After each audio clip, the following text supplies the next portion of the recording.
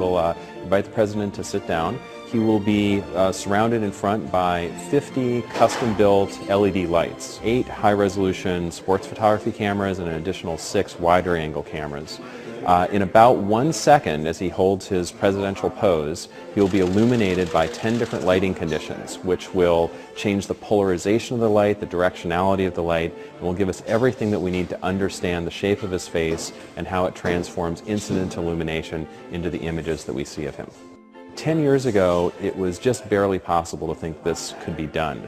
So here we have a structured light 3D scanner, and we're using this to scan the President. They're handheld, they're flashing a fringe pattern of light, and there are stereo cameras recording how that fringe pattern forms over geometry, or in this case, the President's face.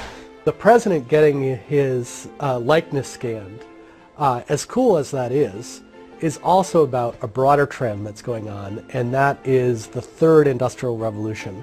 It's the combination of the digital world and the physical world that is allowing students and entrepreneurs to be able to go from idea to prototype in the blink of an eye.